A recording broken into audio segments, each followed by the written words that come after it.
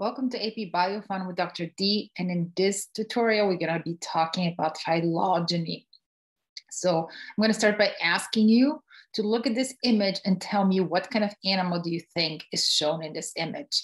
And we did this in class, but if you're watching the video again for the first time, sorry, I want you to pause it, answer the question before you move on. And if you answered a snake, then you were wrong because this is actually a lizard. This is a legless lizard.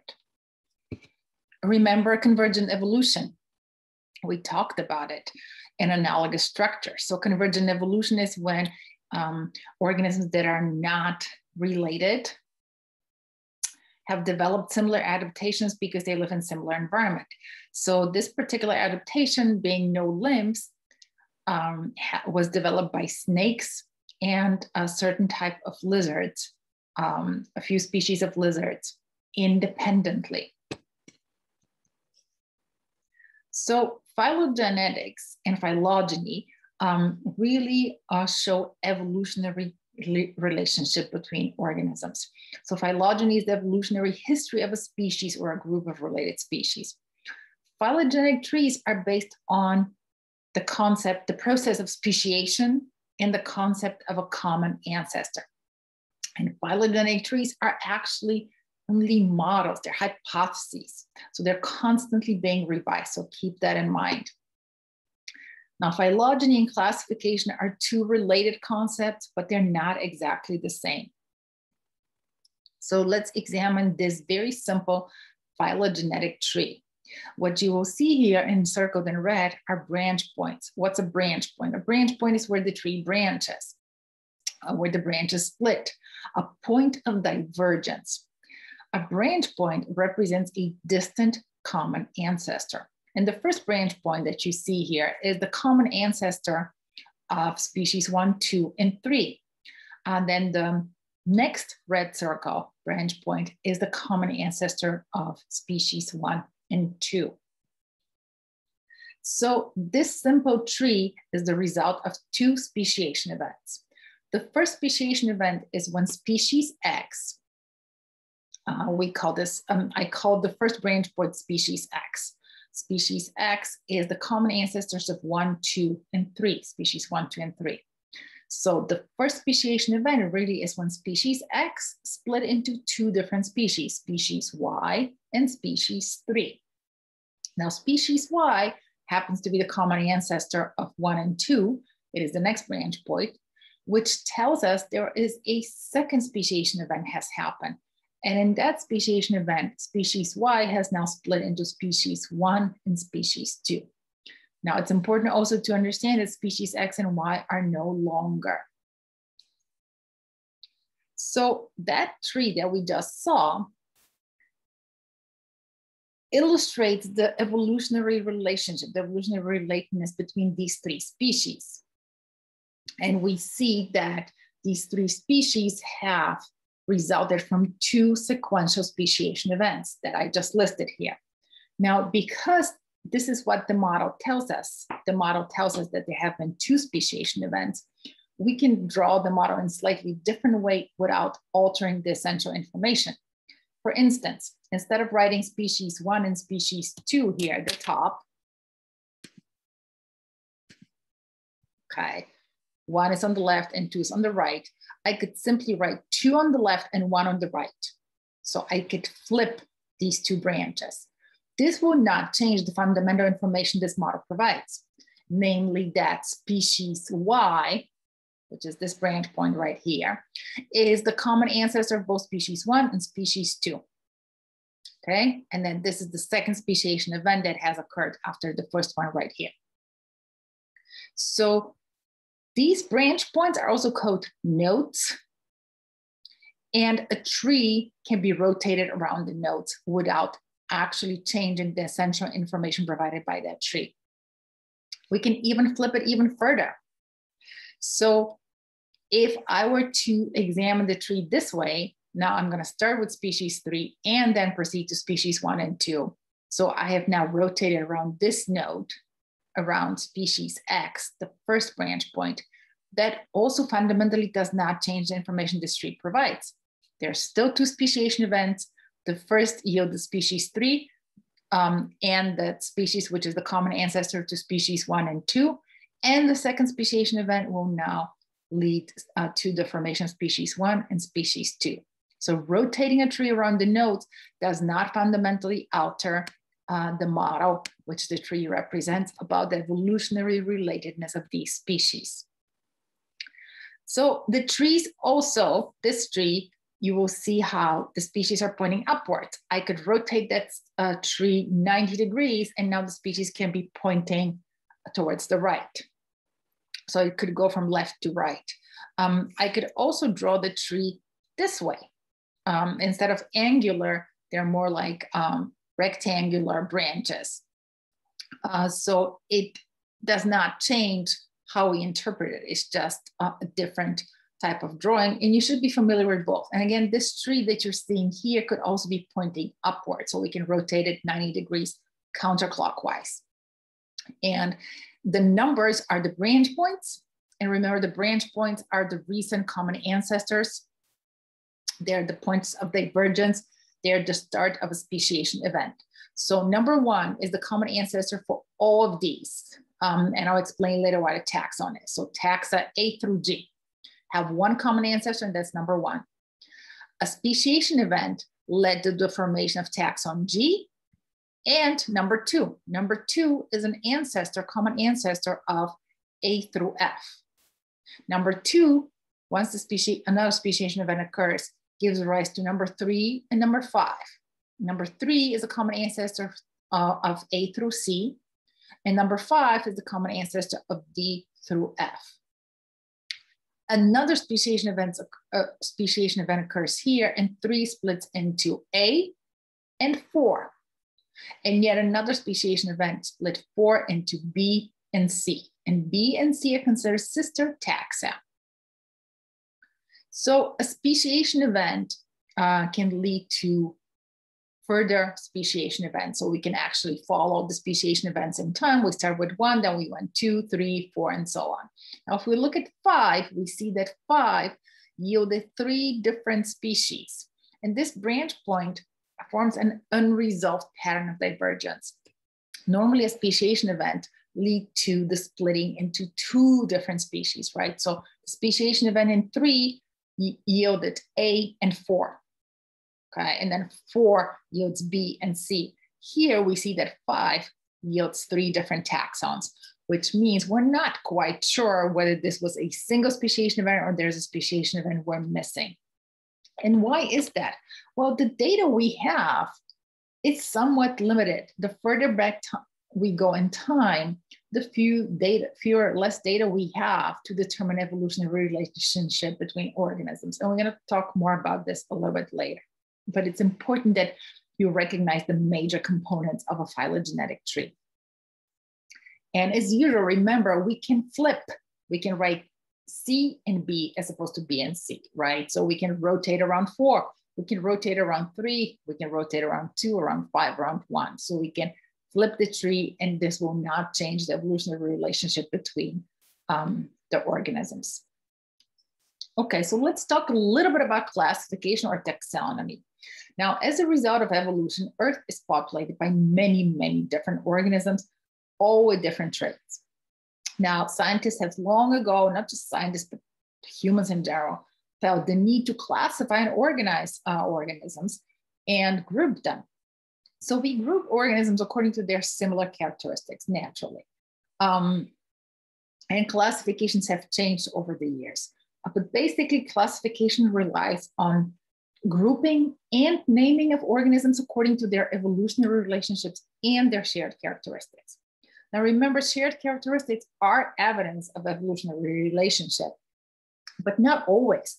So early classification systems relied mostly on observable characteristics. And while these could be considered as evidence for evolutionary relatedness, they're not always evidence. Remember the snake that is not a snake. So here is the current classification system we have, or the one that you might be familiar with. You might have learned in middle school that King Philip came over for great soup, or King Philip, what was it? Came over for great spaghetti. I forget all the mnemonics, which tells you that it's a hierarchical system with each level smaller and smaller. We have kingdoms, we have phylums, class, order, family, genus, and species. The smallest taxon is the species. Okay, in the species, we use a binomial system where the species name is comprised of its genus name and a unique second name. A taxonomic unit at any level of hierarchy is called a taxon. Now, over the years, the number of kingdoms has kept changing. So I can tell you that over the years since I started, and I haven't been teaching in high school that long, but since I started teaching high school science, the number of kingdoms has changed, I think, twice or maybe even 3 times. So that means, and organisms keep being reshuffled into different categories. So that means that this system of classification is not perfect. It constantly needs revisions. So if we were to extrapolate from here, so this is the hierarchical classification system, and turn this into a phylogenetic tree, it will look something like this, right? So you have an order is split further into families are split into genuses, and then each genus could be a single or multiple species. So that classification system really reflects evolutionary relatedness, but it's not perfect. So this is how phylogenetics and classifications relate, because as I said, they're not the same thing. Phylogenetics can be used to refine classification. Okay, so the tree of life. Why am I showing you the tree of life? The tree of life is the biggest phylogenetic tree. Why? Because it encompasses all currently living forms, as well as all organisms that once lived but are now extinct that we know of. Because remember that not all organisms fossilize and leave a fossil record, leave a record of their existence. And it is also important to understand that the majority of organisms that have once inhabited Earth are no longer living. Now, the tree will never be complete because, as I said, we don't know of every organism that has once inhabited Earth. But the tree of life reflects our current knowledge. And new species are constantly being discovered. So we even have currently living organisms that we have not discovered. So the tree of life is always being revised and added to. But it does represent the model of how we understand that life is organized, how we group and classify organisms based mostly on their evolutionary relationship. But should we, is really the tree based on shared characteristic, or is it based on evolutionary relationship? Are the two excluded, excluding ways to do it or not? That's the question. Well, phylogenies really are inferred from both morphological and molecular data, okay? And the basic principle of phylogeny is that organisms that have similar morphologies, that means they have similar structures, similar characteristics, or similar DNA sequences, are likely to be more closely related than organisms with different structures and sequences. I mean, you're likely to be more, I would like to make this analogy, even though it's an imperfect one, you're likely to be, you're likely to look more like your siblings than your third cousins, because you're more closely related to your siblings than you are to your third cousins. You're more likely to look to your parents than you are to look like your great grandparents, because you're more closely related to your parents. Now, the similarities we use to infer phylogenies must result from shared ancestry. But how do we determine shared ancestry? So remember the similarities between snakes and legless lizard. The similarities are obvious, but these similarities are the result of analogous, of convergent evolution. They're analogous structures. They're not homologous structures. So they're not the result of shared ancestry. So how do we go about and determine shared ancestry? How do we know that the legless lizard and the snakes are really don't have any recent common ancestors? You have to go really a lot back in time to find their common ancestor? How do we know that this feature, no limb, is really an analogous structure, not a homologous structure? It's not based on shared ancestry. In other words, snakes and legless lizard have developed no limbs independently as a result of convergent evolution. How do we know that? Well, the short answer really is, and even if I give you a lot more details and more complications, that'll still remain the best answer, is we don't just use one feature to determine how related organisms are. So multiple characteristics have to be examined for us to build a phylogenetic tree just like this one. It isn't just the presence or absence of legs. We're going to look at other features, at other characteristics of these organisms. And these trees are constantly being revised based on new evidence, and most importantly, based on molecular data, that is comparing sequences of DNA, sequences of RNA molecules and protein molecules, and determining how closely related organisms are. So in other words, phylogenetic classification uses multiple categories of evidence to be constructed, because it is used to show evolutionary relationship. So in order to show evolutionary relationship, the process really stresses common ancestors and relies on the amount of differences within a group to construct the tree. And common ancestry and amount of differences are inferred from the fossil record, from morphology, from embryological development, from molecular data. So basically, all categories of evidence for evolution that we discussed are used, if possible, whenever the data is there, to construct phylogenetic trees. So phylogenetic trees, because they're used to show evolutionary relationship, need to rely on multiple pieces of evidence. And as I said, and I'm going to say it several more times, phylogenetic trees are just hypotheses, they're models. So they're constantly being revised as new evidence comes in. Okay, now it's also important to remember that any tree, you can construct a tree based on a few shared characteristics. You can construct a tree based solely on molecular data. Of course, scientists that do this usually rely on multiple pieces of data, but you could sit down and construct a tree based on just a collection of data, let's say morphology.